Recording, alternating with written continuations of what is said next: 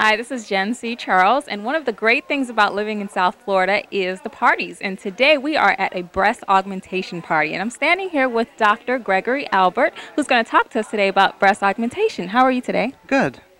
Okay, awesome. Tell me about this party. So this is a party basically about 50 to 100 women are here today, and we're all learning about breast augmentation. What have we learned today? Correct. We're heightening awareness about breast augmentation. If women don't know about the procedure, they want to learn more about it. They want to learn about the options that are available today, as well as new technologies. And so we host the event to educate the public about breast surgeries in general. Now we are holding actual breast implants, correct? Now we've got three different things in our hands. Can you tell me the difference between the three? Yes, so this one over here is a gel-filled implant, or known as silicone implant. And this would be a saline implant. Okay, that's pretty deflated. Yeah, it's pretty flat because it's not inflated, as you said. So there's a fill tube that gets connected here, and then we fill it up with saline or salt water. So saline is salt water. That's right. Okay. And this implant is, the unique thing about the saline implant is that I could put it in small places like the belly button. So since I can kind of fold it up here, I could put it into the breast pocket through the belly button, and then it opens up, the saline gets inflated, and then the fill tube gets removed. And so I could do the belly button surgery.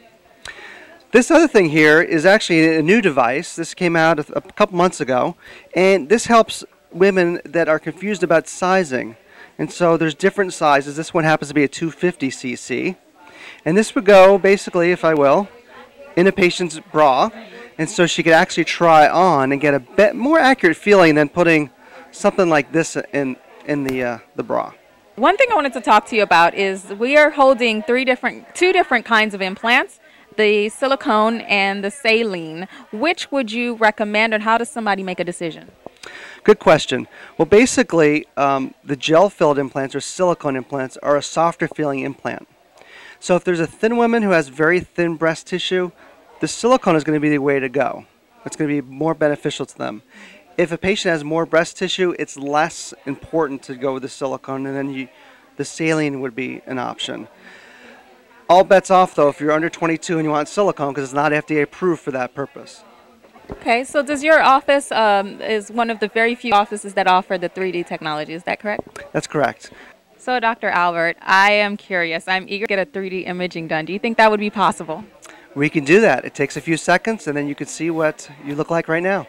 Okay, let's go. Okay, so now we are at the office standing behind a $30,000 piece of equipment, and we're going to do the 3D imaging. We get started. It takes a few seconds. You stand in front of the camera, and then it synthesizes the information and gives you a 3D image. The best view to see in the 3D image is the side. Okay? Oh, okay. And so this would be, look, as we said, this is a big implant, so this is not what we would put in, or I'd recommend, but that you could see the obvious. Here's before, here's afterwards. And then the view that's really the most important for women is this is really what you're looking at when you look down. Mm-hmm.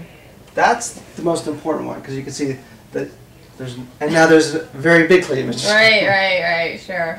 Okay, so we had a great time at Dr. Albert's clinic. I'm standing here with Lena. How are you today? I'm doing great. And you had your breasts done. You look amazing. Thank you so much. How do you feel? I feel great. All right, well, goodbye. This is Jen C. Charles.